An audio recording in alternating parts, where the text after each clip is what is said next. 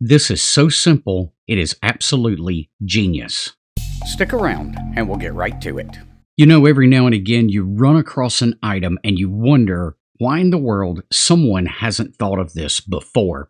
And that's exactly the way I felt when I saw this little emergency power pole connector. Now, real quick, the power pole is rated at 30 amps. The Wago connector on the other side is rated at 20 amps. And I can see this being useful for a few different situations. My primary use case for this would be an emergency field repair that I could make without having to have power pole crimpers with me. It might also be handy if you were going to a ham fest and you wanted to test out a piece of gear that didn't have power poles on it. This might give you a quick way to put those power poles on it. But it's really, really simple in the way it works. Let's suppose you've got a power pole that breaks while we're out in the field.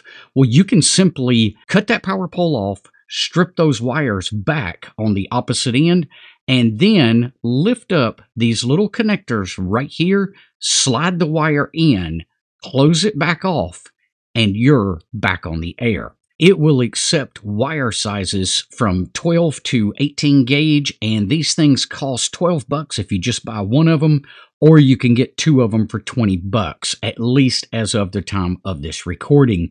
If this is something you guys are interested in, these are called AP QuickCons. And if this is something you're interested in, you need to look up a guy on QRZ. His call sign is Kilo Echo 5 Echo Zulu Zulu. Head over to his QRZ page and it'll have all the details where you can reach out to him through email and order a couple of sets of these.